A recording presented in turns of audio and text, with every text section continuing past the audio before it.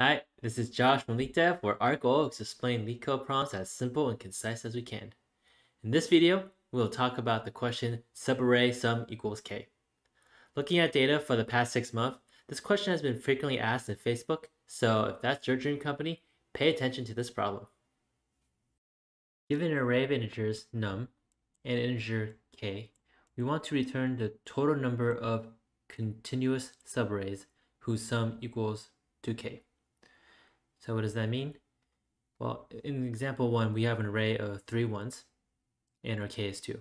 So we want to build an array of continuous subarrays, such as these 2 ones, that would add up to 2. Another continuous subarray is these 2 indexes, and this will give us our answer, which is 2. For example 2, we're given this array of 1, 2, and 3, and we want to find a k that is equal to 3. We can do that by adding 1 and 2 over here. That would give us 3. And that would also just be the 3 by itself over here. And that would also give us an output of 2. The first way of solving this problem is to do a brute force strategy and just check every single subarray, see if they add up to 3. For example, we'll just start at 1. We'll see if 1 equals 3. It doesn't. Then we'll check if 1 plus 2 equals 3, which it does. So we add 1 to our answer. We check if 1 plus 2 plus 3 equals 3. Obviously it doesn't. And 1 plus 2 plus 3 plus 4. And then after we iterate through every combination using 1, we do the same thing using 2. Is 2 equal to 3? Nope. Is 2 plus 3 equal to 3? Nope. And is 2 plus 3 plus 4 equal to 3? No. It's important to note that we have to actually continue going through every single combination because the array is not necessarily all positive integers. Nowhere in the problem does it say that our integer values have to be positive. It can be negative. And if it's negative, that means there's a possibility that there is a combination with some negative number that will add up to 3. And then we just continue on with our 3s and then our 4s. The brute force algorithm gives us a O of n squared algorithm because we are checking every single possible combination of subarrays. And the space would be O of 1 because we're not using any extra storage space. Now let's see how we can do better. In our previous solution, we had a O of n squared runtime because we had to try every single combination to see if we had any sums that add up to k. Now, if we want to improve on our algorithm, we need to figure out a way to speed up this comparison. From the previous solution, we know that the key to solve this problem is to find all sums, some range sum of between I and j, that equals our k value. And we will denote this as sum I, comma, j. A formula for us to be able to calculate this is if we were to take the sum of everything from 0 to j minus everything from 0 to I minus 1, and that would give us the sum of I through j. So sum 0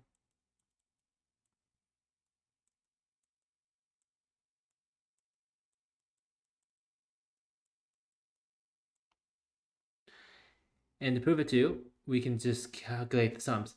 So minus 9 plus 8 plus 1 is 0. 9 is just 9. And this whole entire thing is 9 minus 9 plus 8 plus 1, which would give us 9. And the equation that we mentioned is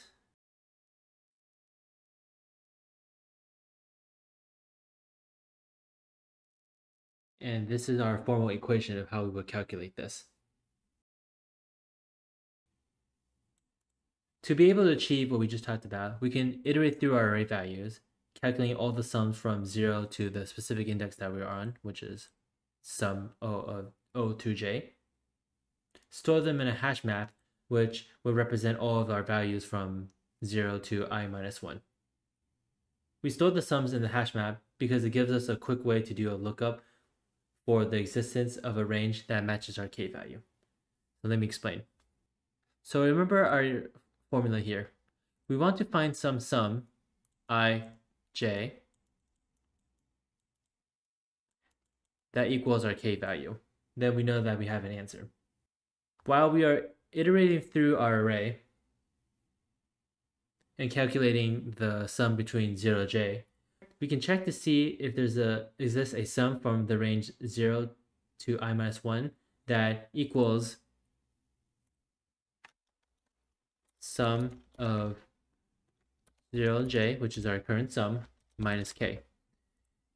If we were able to find the sum, that means there is some sum between the range I and j. We don't know what I specifically, but we know it exists, that equals k, which means we can increment our answer by 1.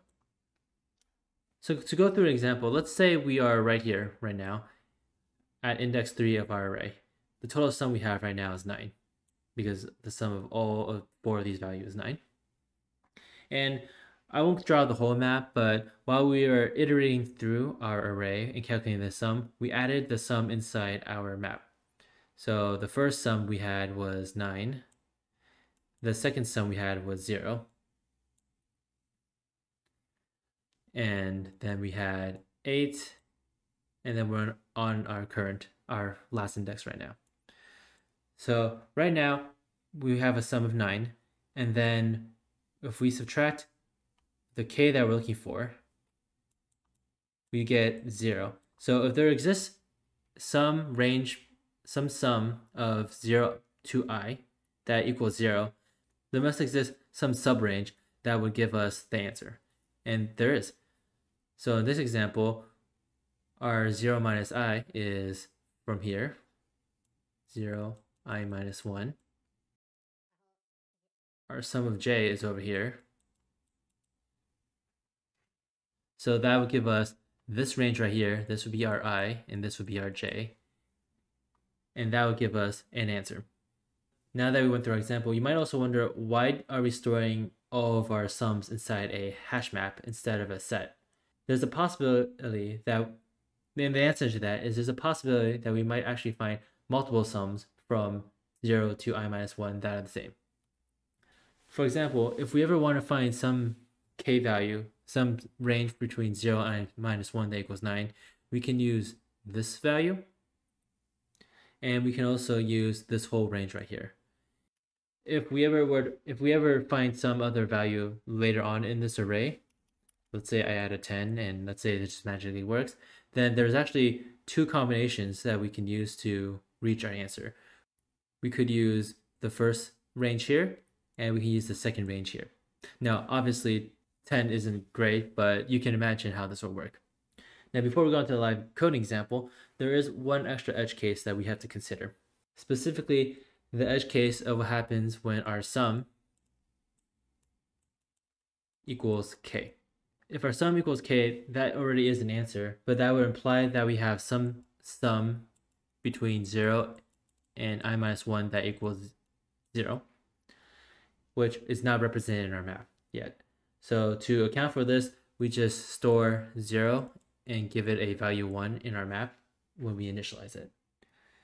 So with a rough idea of this algorithm, we can calculate our runtime, which would be O of n, because we are only iterating through all n elements in our array while we are adding the sums into our map. And then every time we have our new sum, we are doing an O of 1 lookup inside our map to see if there exists a sum between 0 I minus 1 that equals our current range, total range, minus our k value.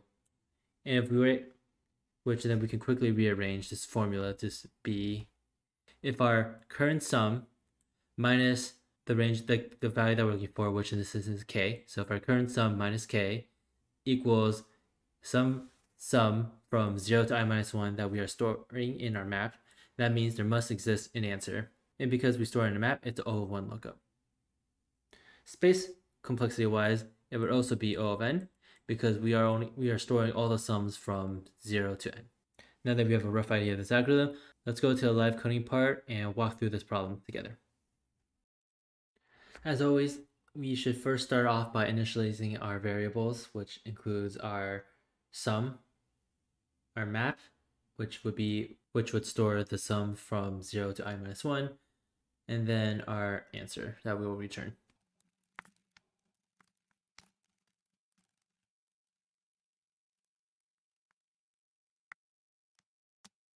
That would give us the values sum 0, answer 0. And then we have to account for our edge case where our sum equals our value k by inserting the sum 0 into our map.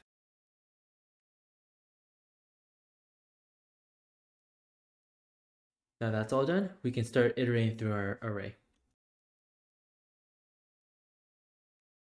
In every index, we should add our current value to our sum. So we'll start off at index 0 and add 9 to 0, which will give us 9. Now, remember our previous formula that we talked about.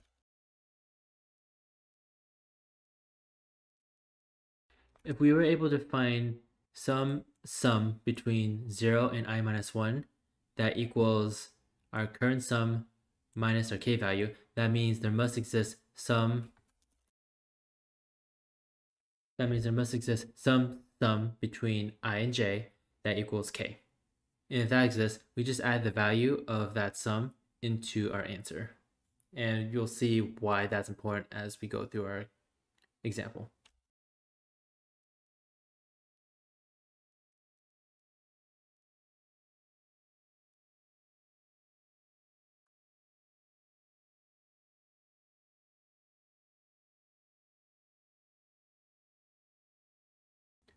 Otherwise, we just put our current sum into our map. We need to add our current sum into our map because currently our sum represents the longest range between 0 and our I value. However, as we increment and iterate through our array, that is no longer the case, and the current sum we have will become a sum between 0 and I minus 1.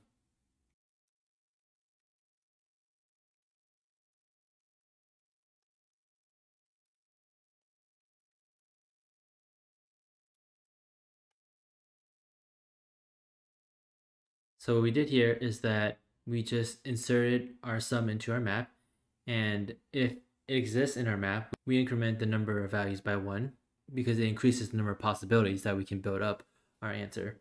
Otherwise, we just add 1 into it.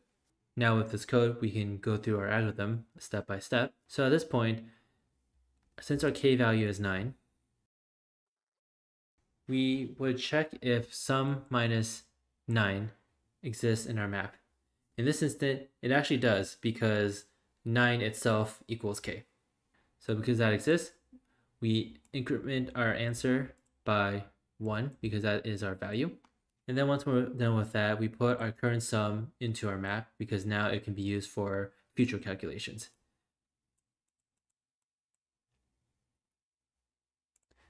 Now we move on to negative 9. 9 plus negative 9 is 0. And we want to find if there is some sum between 0 and I minus 1 in our map that would equal 0 minus 9, our k value, which is negative 9. And if we look in our map, it doesn't, so we don't do anything. However, because our sum 0 exists in our map, we can now increment that value by 1. And so this becomes 2. You'll see how this becomes relevant later on. Continuing on, we move our index 4 by another 1, and we're at 1 now. 0 plus 1 is 1. And we know there's no sum between 0 and I minus 1 that equals negative 8 in our map. So we don't do anything, and we just add our sum 1 into our map. Continuing on, we move to our next index, and things get a little bit more interesting. We have 8, so 1 plus 8 is 9. And if we subtract our k value, we get 0. And then we quickly look in our map, and we see that we find that 0 does exist as a pre-sum that we calculated earlier, and there exist 2 possible ways that we can get 0.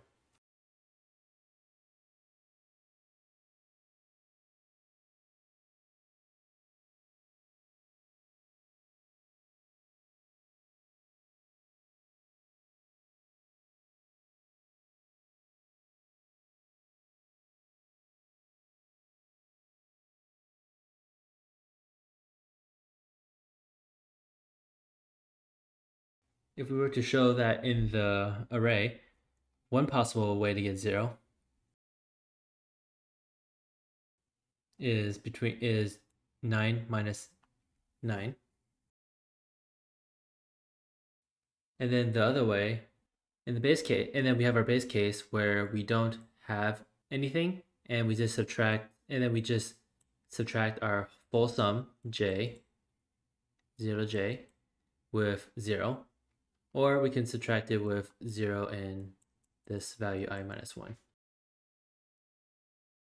So now there are two possible ways for us to get the answer. We increment our answer by 2, and that would give us 3. And then we add our sum into our map again. Because 9 already exists, we just increment that in case we ever encounter another number where we needed to have a sum of 9, which in this example we don't, so it's not an issue. And then finally, after we finish iterating through our array, we just return our answer, and then we're done. Now let's run our code, and we see that there is a bug. Oops, it's result, not answer. Or it's answer, not result. There we go. We know that works. Let's just submit it.